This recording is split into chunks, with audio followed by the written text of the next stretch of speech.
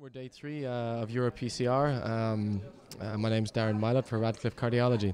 I'm here with Dr. Andrew Cook, an anatomist from the UK.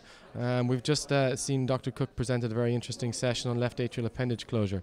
Dr. Cook, you presented a number of very interesting images showing us the variability in size and shape of the left atrial appendage. Could you tell us a little bit about that? Yeah, I think the key part of my talk really was to demonstrate the variability and to show that really we need to be aware of the variability and the relationship of the appendage to surrounding cardiac structures.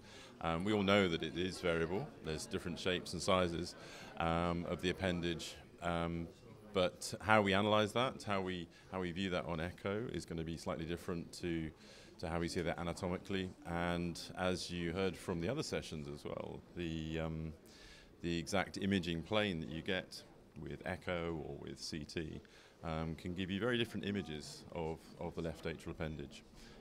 It seems also that the size and shape of the appendage determines not only how we plan our procedures, but also stroke risk. That larger appendages, those with multiple lobes, can be associated with slightly higher risk of stroke.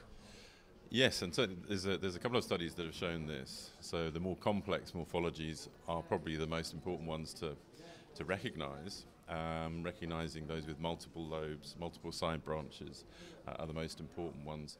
The appendages are going to be larger than normal. I mean, in patients with atrial fibrillation, we know that, even up to 3 times the size of the normal appendage.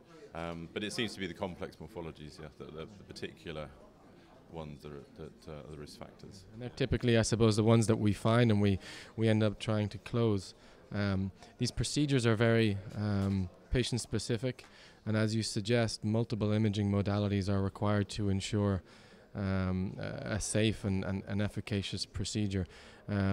If you were to give one piece of advice to the interventional cardiologist as a pearl of wisdom, one type of complication or one type of appendage to be careful with, one specific anatomical issue, what would it be?